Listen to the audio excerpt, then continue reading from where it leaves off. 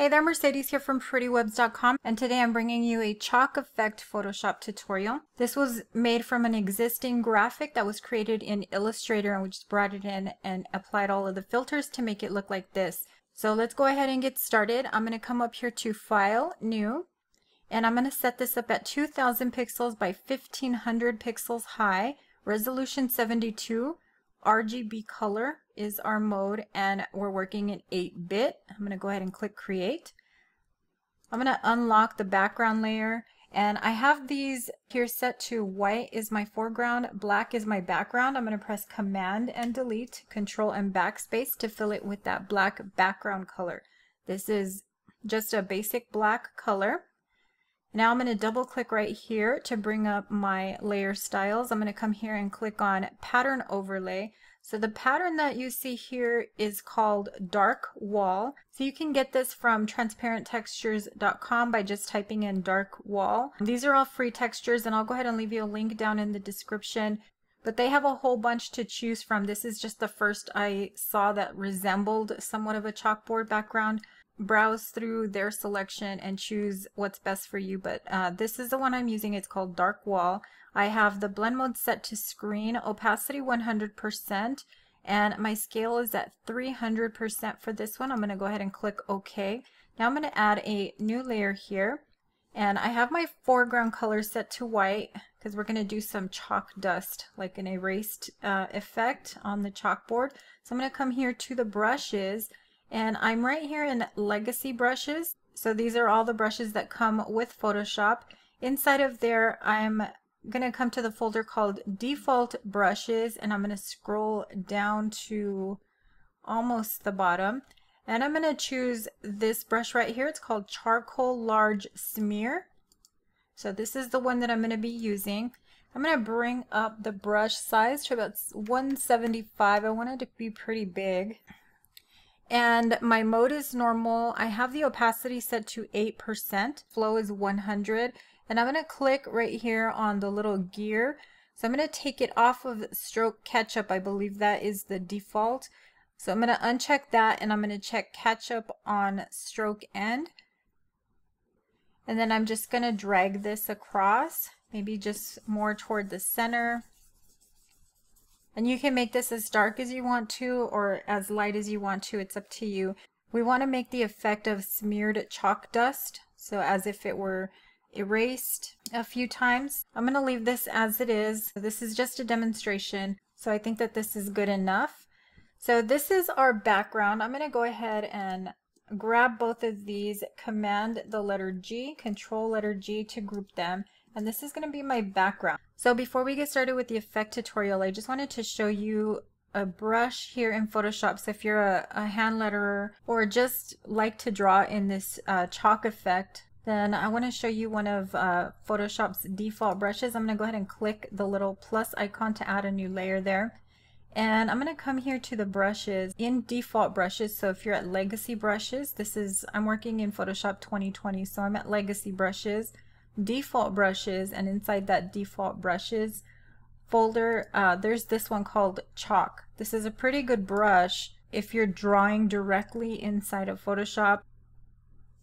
How that really does look like chalk. This is a great brush for lettering or just, basic drawing like this. I mean, great for coloring in your objects. So I just wanted to show you that brush quickly. So if you're just drawing or you're doing lettering or something like that, where you want it to look like chalk, that brush is all you really need. You don't even need an effect. So what I'm going to show you next is how to apply a chalk effect like this to artwork that you already made. So I'm going to just leave that, and then I'm going to come here and add a new layer above the background folder, and this is where our artwork is going to sit. So I'm just going to name that art. I'm going to right click and convert this to a smart object because we're going to be placing our art inside of this smart object. So I'm going to double click to open that up, and I'm going to come here and just choose an artwork that I already have. This will just save me some time, and I'm going to place that in there. So we're going to turn this basic white vector graphic into chalk art. So I'm going to go ahead and close this. This is a PSB file. This is where we're going to place everything. We're not going to do any effects or change this at all. So we're just going to go ahead and close that. Hit save. So I'm going to start by adding 3 more layers on top of this. So we have 3 layers here. So I'm going to fill all of these layers with that black color, and I'm going to name these. This one's going to be called fibers. This one is noise, and this one is clouds. So for the clouds, I'm going to change the blend mode to multiply. For my noise, that's going to be screen. And for my fibers, I'm going to use soft light. So now I'm going to right click and convert each one of these into a smart object. Now I'm going to hold the Option key on my keyboard, Alt key on your PC, and I'm going to hover between the art layer and the clouds layer, and then just click to create a clipping mask. I'm going to do the same thing here with noise and clouds. Just click, and then now fibers and noise. So I've just created clipping masks that are going all the way through down to that art layer right here. So let's go ahead and start with the clouds layer. I'm going to come here to Filter, Render Clouds. Then I'm going to come to Noise and go to Filter, Noise, Add Noise. Our amount is 200%. Distribution is uniform, and make sure that monochromatic is checked off and click OK. Now we're going to come here to Fibers, and I'm going to come up to Filter, Render, Fibers. The settings we're using here are 28 variants, and our strength is 61. What we're looking for here are the distinct lines straight up and down, and I think this looks okay, so I'm going to click OK.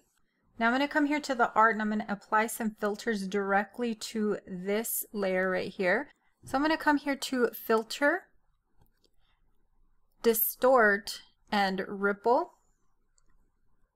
The amount is going to be 100%, and our size is going to be small. This is going to make this look less perfect. You can see the very smooth edges that we've got here.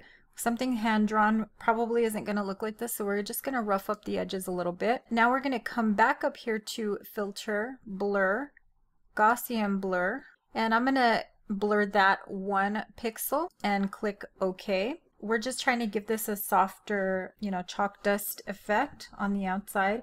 Now I'm going to double click right here to bring up my layer styles, and we're going to add a few layer styles here. The first one is an inner shadow.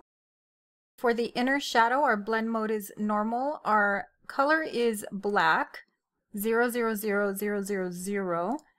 Opacity 40%, angle 120. I have global light unchecked. My distance is 3 and my size is 32. And that's just going to soften it just a little bit more, so you can see the effect that that's had. Next, I'm going to add an outer glow. So for the outer glow, our blend mode is normal, opacity 100%.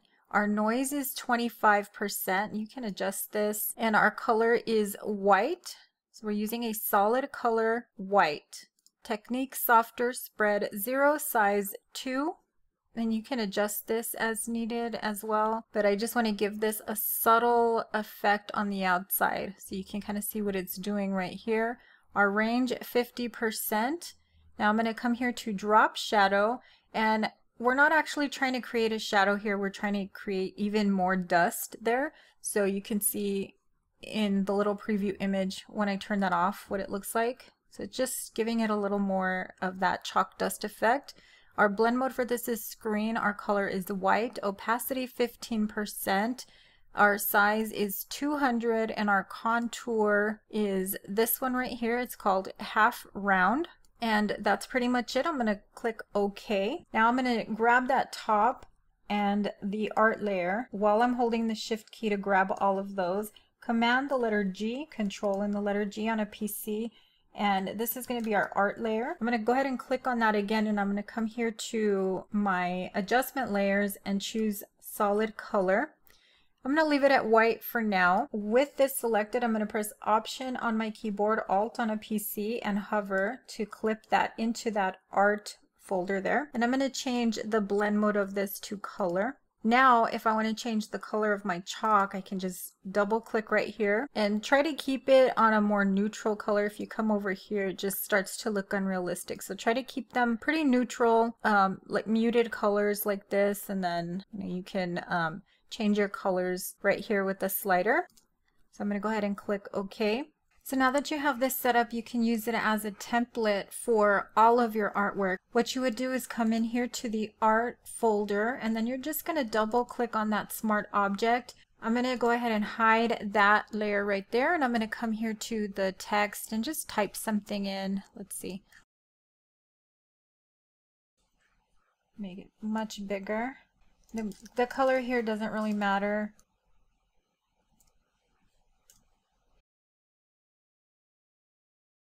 Close this, make sure to hit save. And then when you come back to the original document, you'll see that all of the filters, layer styles, and effects were all applied to this layer. So you don't have to redo this stuff every single time. All you have to do is change your artwork here inside of this smart object and you're good to go.